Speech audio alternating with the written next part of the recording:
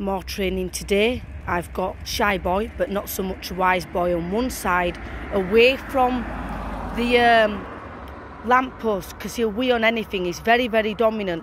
He can only wee when I invite him in, when I move the stroller towards something to allow him to relieve himself. He's very dominant, and that has to stop.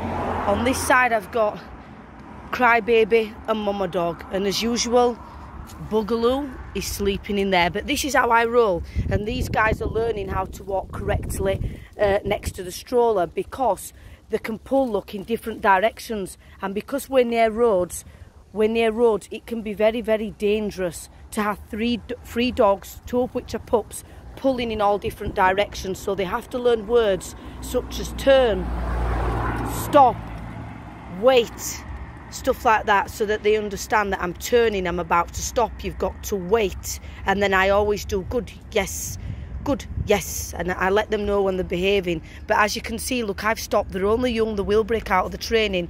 They walk quite well actually on the leash next to the pram, but it's important because we have a lot of traffic, a lot of road work. So if they all pull in a certain direction, the pram could be over in the road.